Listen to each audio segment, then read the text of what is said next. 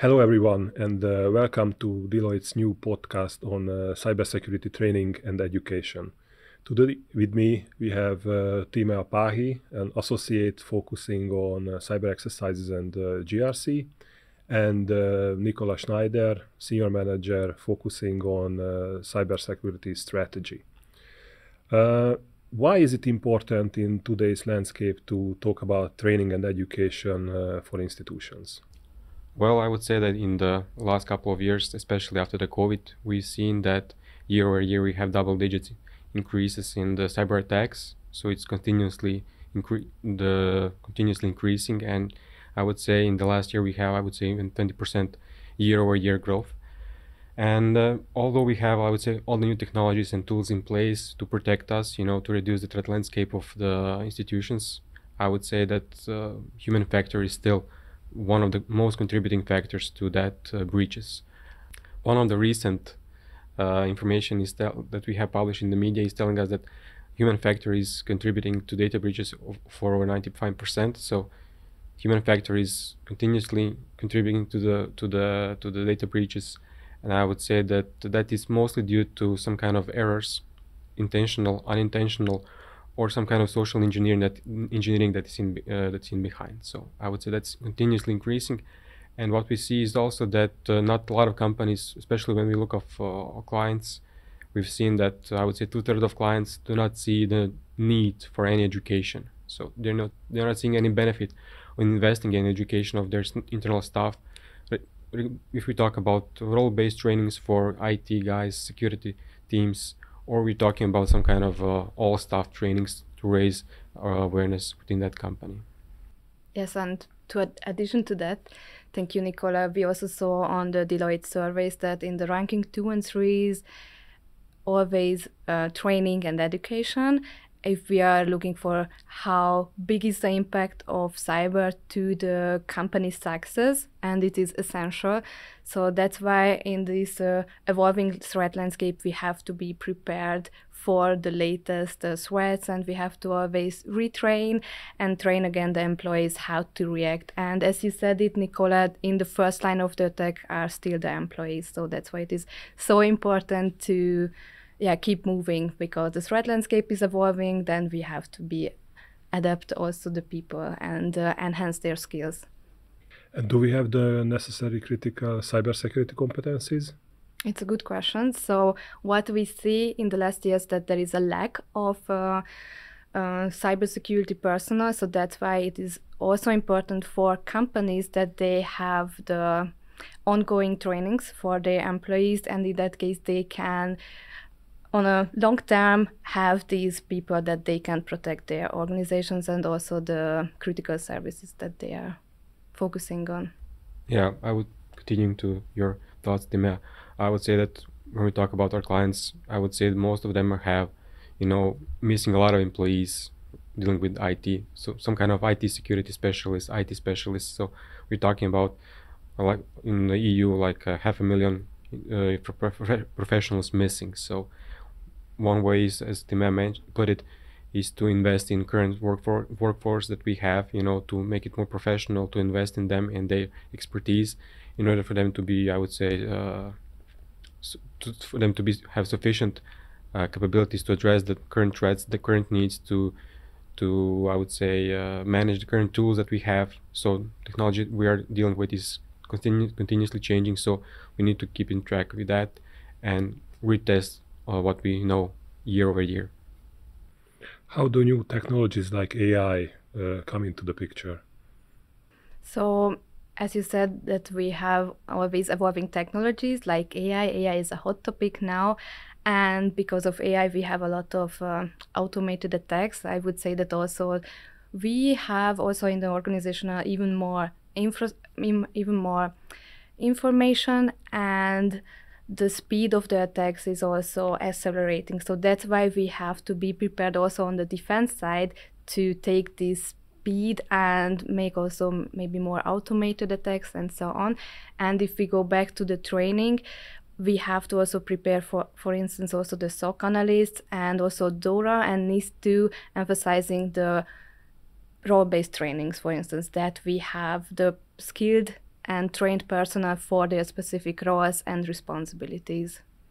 Yeah, I mean, although it's new technology, I would say new trend in the market, and I would say that some of the companies already started to do the trainings, specific targeted trainings like cybersecurity tabletop exercises in order to manage those type of the events, some kind of AI threats.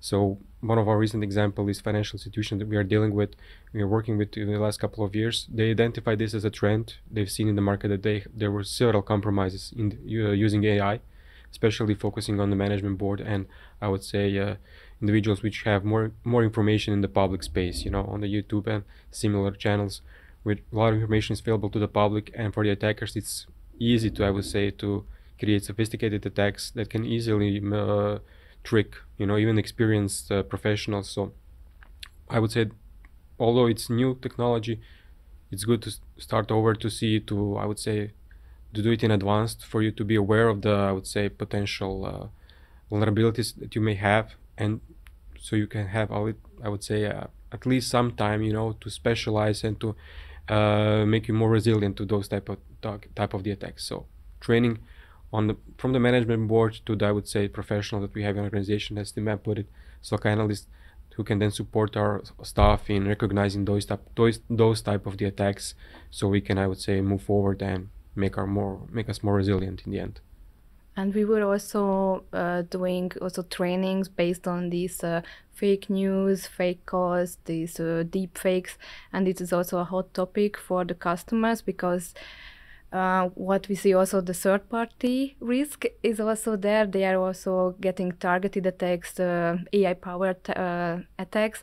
And as you said, also the C-level is getting these AI powered attacks. And that's why we were also doing this awareness raising campaign, that it is so easy to impersonate CISOs of the company, and that's why they have to be sure how to keep moving, that okay, the technology is more advanced, and how to be aware that we should avoid these pitfalls. Got it. How can the cybersecurity education impact the long-term resilience of companies? Mm-hmm.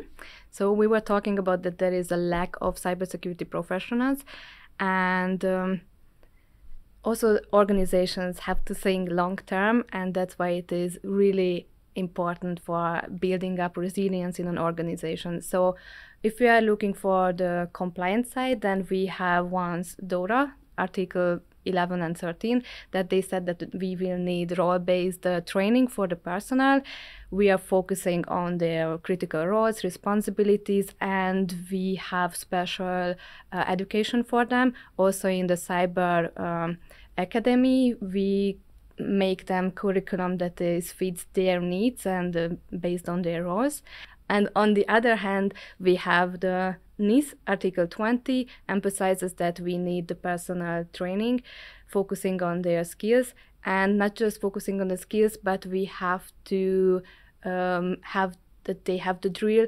If an incident is happening, that they know what is to do, and they know, okay, this is my responsibility, and this is my place and my time to take an action. Although the regulation is the main, I would say, enforcer of this new, I would say, educations, it shouldn't be, because I would say, look at the best practice and to see what is the contributing factor to all these attacks, and focus on education. And as Timea put it, make it more customized, because not all educations are for all employees. Make it more targeted and customized for certain types of individuals, certain types of institutions, because some kind of financial institution in various regions may have different threat landscapes. So customize the trainings and exercises based on the specific client, because I would say going with some kind of blanket approach, it may fit some needs in the short term, make you more compliant with certain regulation, but in the end it will make you vulnerable as before. You won't, I would say, reduce any risk that you are facing. You mentioned the customization. How can we customize cybersecurity training to enhance the learning? So in the last decades, we have a lot of different things happening, and we never know that, okay, pandemic, the social political situation that can have such a huge impact on organizations. And so there are a lot of real-world examples that provide us really hands-on examples, but there are also lucky organizations that they survive these parts. And for instance, because we have a lot of customers, that's why we have a lot of experience what can go wrong, and in that case we can also make other customers customized scenarios for the training. Okay.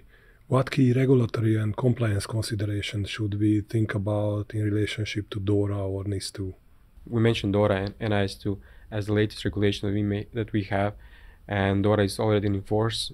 NIS2 is, I would say, coming into force depending on the country we're talking about. But I would say when we have those two regulations, we have strong emphasis on the education as building a resilient organization. So if we talk about DORA regulation, we have specific requirement to have budget in place that has to be approved by the management board or any senior management of the company, to have some kind of awareness training for all staff, and to have trainings to ensure operational resilience. So it's some kind of role-based trainings for each I would say professional organization, whether they're dealing with risk, security issues, handling incidents. So all depending on their, I would say, area of expertise, they need to have sufficient trainings to enhance their capabilities. On the other side, we have NIS2. I would say they're overlapping in those areas because they're both talking about conducting awareness campaigns, to make all staff more aware of the current threats. And in the NIS2, we have highlighted that professionals need to have education. So again, we have some kind of, I would say, repetition, so to speak, in both regulations, focusing on these new educations for that individual. Because if somebody is expert in some area, they can additionally be, educated and trained in their area, and to make them more professional, I would say, and be more, I would say, knowledgeable about the current trends, because they're changing year over year. If we talk about 5 years back, AI was just, some kind of a nickname, something that came by, and now we are, I would say, having, small children with sufficient capabilities to do something with an AI. Yeah, thank you, Nikola. So if we are talking about DORA, just to sum up, so we have the Article 11 focusing on the role-based training, and we have Article 11 which mandates that we have to have regular tests on resilience. And it means that not just we have the education and the training for the employees, but we have to make the tests that if something is happening, that everybody knows how to do it.